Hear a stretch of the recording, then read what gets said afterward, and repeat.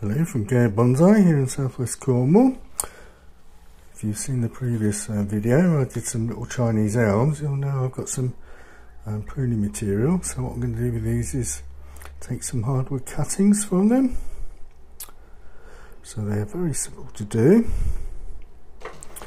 All we do is cut the stem under a couple of buds, flat cut across, and then I'll do a angled cut at the top.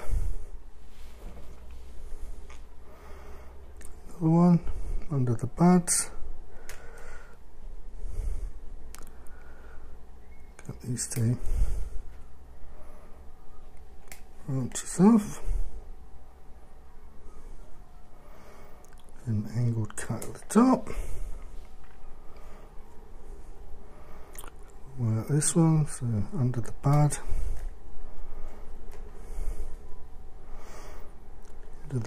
under the leaf there. Just pull off the old leaves. Leave that one the grain tip. Pull the old leaves off.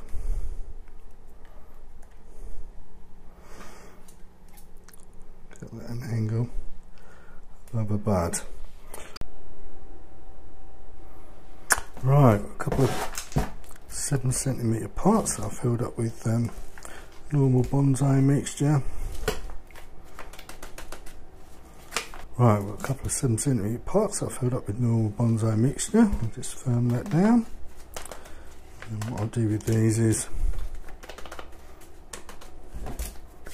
give them a thorough water them in thoroughly. It's a good idea to always clean your tools before doing any pruning, so I just use this rubbing alcohol, just clean the scissors and everything else with a wash of that before I start anything.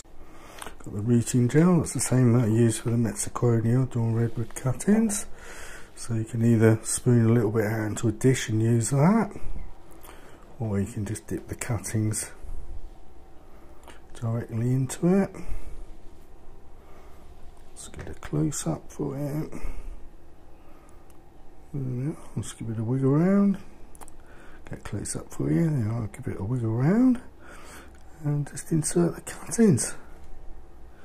I find that if you insert them around the edges of the pot, they'll root a lot better for some reason. Wiggle them round, insert them in. Wiggle them around. These will probably take about 6 to 8 weeks roughly. There we are. I'll take the rest and then I'll show you the completed pots. There we are. So that's 2 pots of Chinese elm hardwood cuttings.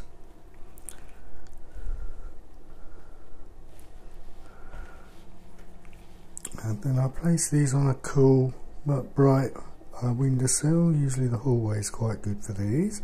You could put them like in a cold frame or a cold greenhouse, or you can leave them in a shelter spot in the garden outside.